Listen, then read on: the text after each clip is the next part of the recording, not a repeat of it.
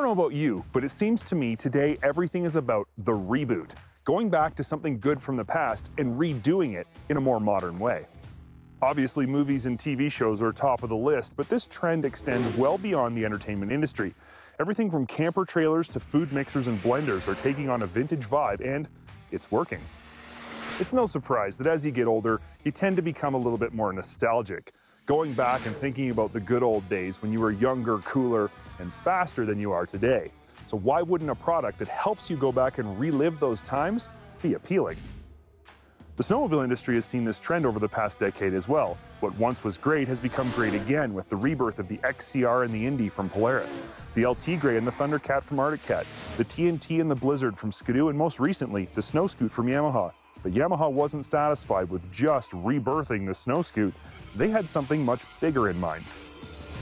There are only a handful of sleds that have come and gone over the years that carry a legacy as strong as Yamaha's SRX 700 Triple Triple.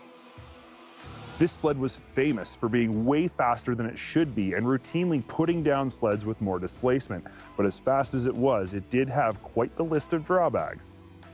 Most notably would be poor ride quality and almost non-existent handling. So yes, while the SRX does have an incredibly strong legacy, that fame also brings with it some notoriety. Snowmobiles have advanced light years beyond their 15-year-old counterparts.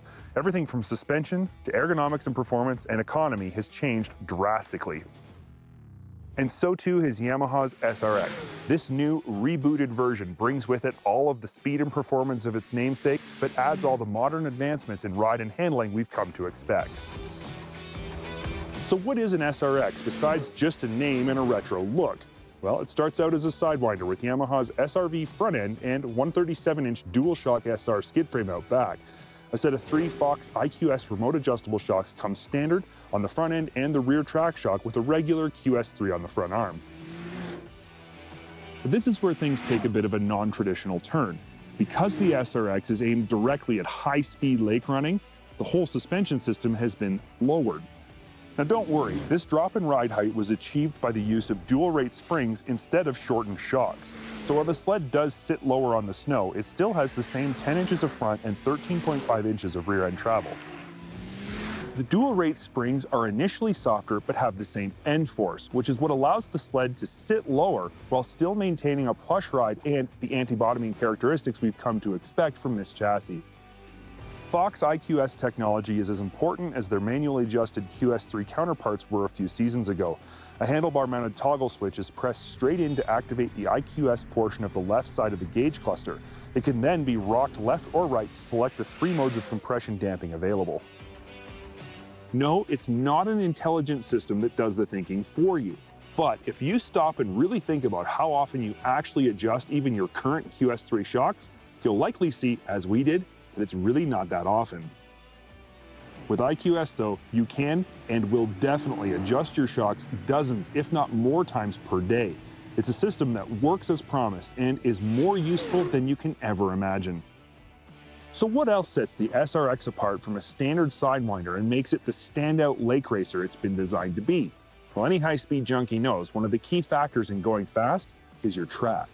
And this is something Yamaha had to take a serious look at. A fast track is one with lower lug heights, but with 180 plus horsepower on tap, Yamaha couldn't afford to sacrifice too much traction in its quest for big numbers. So they settled on a 1-inch lug Ripsaw Series 1 track that is fully clipped. Also, the decision was made to only offer the SRX in a 137-inch track length. This gave the best compromise between high speed and traction, and I can say confidently that it definitely does work really well.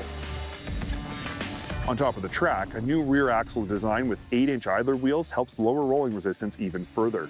The SRX gets all of the other new updates you'll find on other Sidewinder models, including all new handlebar switchgear and the new Hayes master cylinder and shorty brake lever. But at the end of the day, the question on everybody's minds is an important one. Is this new SRX reboot an overachiever like the old one was? Is it enough to put the boots to anybody you're going to come across on the lake? And the answer is yep.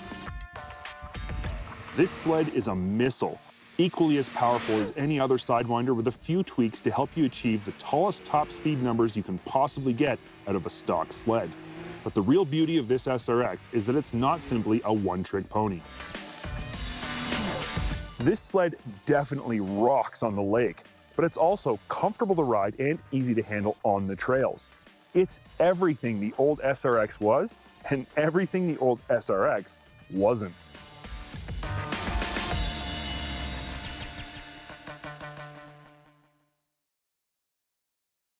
If you've enjoyed this video and would like to see more content from SnowTrax TV, click the like button and subscribe to the SnowTrax TV YouTube channel.